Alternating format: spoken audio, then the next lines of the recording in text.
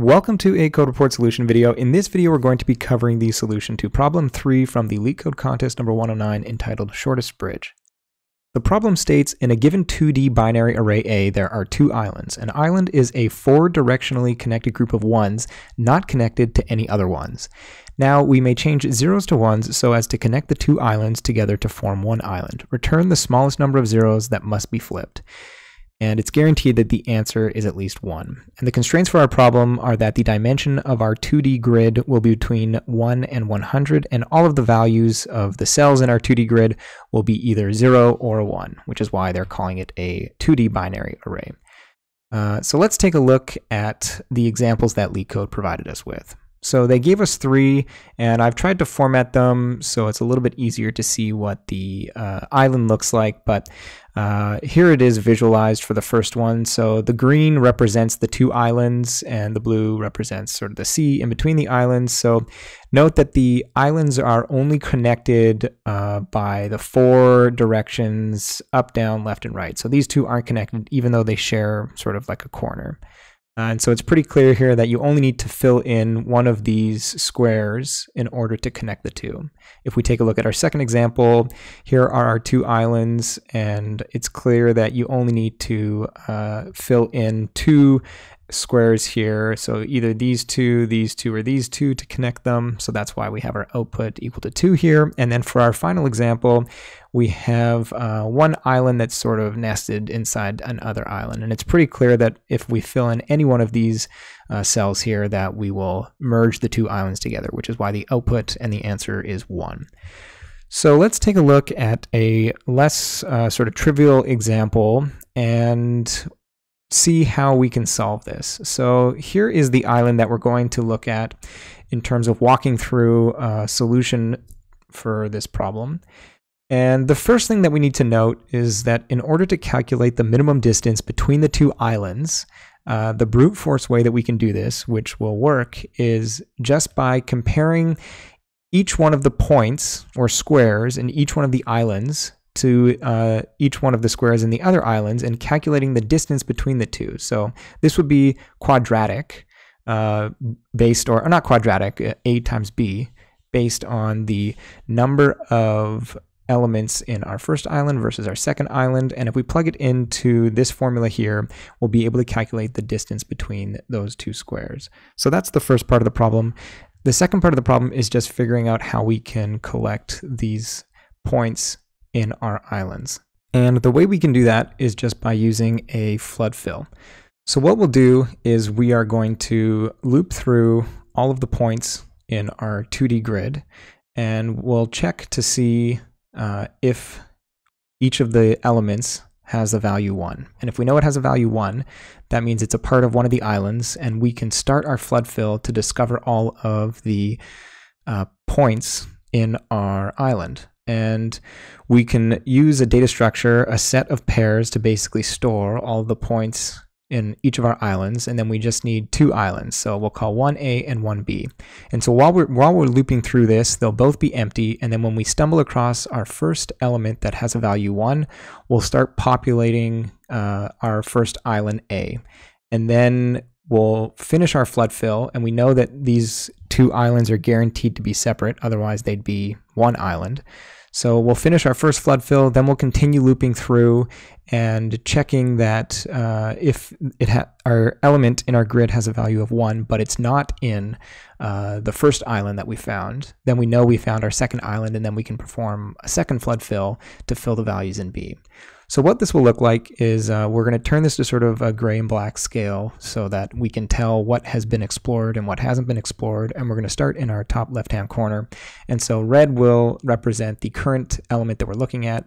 And we're just checking at this point in time, does the value of our element, does it equal 1? And we're just going to loop through, nested for loop, all of the elements until we find one of these. So at this point, we're not doing our flood fill. We're just looping through, nested for loop, and trying to find a single square that has a value of 1. So we're going to continue to do this until we hit this here. And at that point, we found this element has a value of 1, and previously, right before we hit this, A was empty. So we're entering our first flood fill passing in by reference our island A, and then we're going to perform the flood fill by checking up, down, left, and right. And as long as we are able to find other elements that have values of 1, we're going to continue to do this flood fill. So the flood fill will end up like this, and we'll have 3 pairs in our set that represent our island A.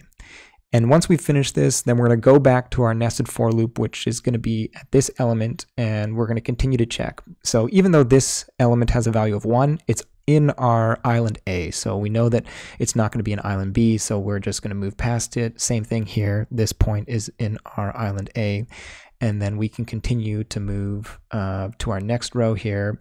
So here we're just back in our nested for loop, and at this point we hit our second island. So this element has a value of 1, and it's not in our first set of pairs. So at this point we enter our second flood fill, fill the points in our island B, and at this point we're sort of done, and you can either break out of your nested for loop or continue to do it.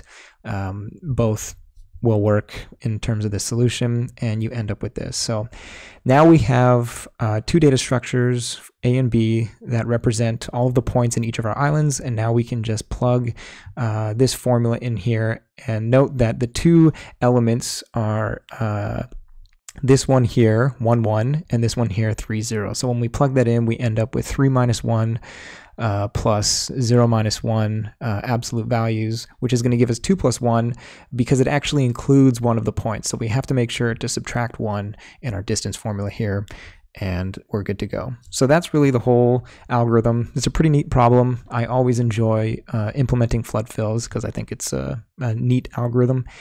And yeah, so let's take a look at our code. So here is our C++ solution. We can see our function shortest bridge takes a 2-dimensional vector, which we're calling g for grid, and returns an integer, which is going to be the minimum number of squares or elements that we need to fill in to connect the 2 islands. And note that VVI here stands for vector of integers, and island, which is right below it, stands for a set of pair of 2 integers, and we have our macros as usual. So we have our n declared in the solution class outside so that we don't need to pass it into other functions. And we're just setting that equal to be the dimension of our 2D grid. And then we have our 2 islands, our set of pairs A and B declared here. And our first piece of code here, our nested for loop, is looping through each of the elements. If it has a 0 of 1, we just skip over it. And so we're trying to find an element that has a value of 1.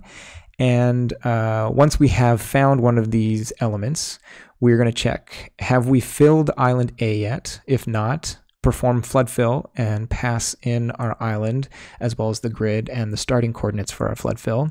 Else, if we've already filled A, then we need to check that B is still empty to make sure that we're not already sort of refilling B, and that the current element that we're at wasn't already discovered to be a part of the first island A. And if we meet those 2 conditions, we can flood fill, pass in B, and perform the same one. So we'll take a look at our flood fill algorithm in a second.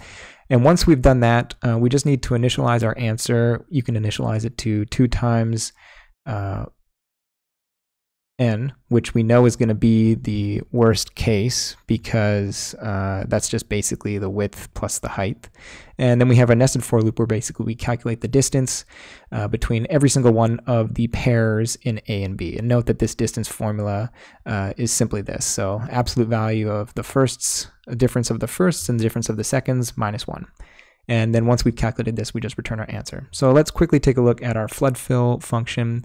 So here's some boilerplate that you need, the delta x and the delta y when you're sort of exploring recursively. And then we have this isValid function that takes 2 coordinates, and it's just making sure that we're not exploring outside of our 2D grid. And so for each call to our flood fill, we're going to insert the pair of coordinates into our island that we're currently flood filling. And then we have a for loop that's going to iterate 4 times over the deltas. We're going to calculate the new coordinates that we're trying to explore to, if those are valid coordinates, and if the next element also has a value of 1 and it hasn't already been explored, then continue to flood fill in this direction. And once we've finished this flood fill recursively, we will have explored all of the elements in our island.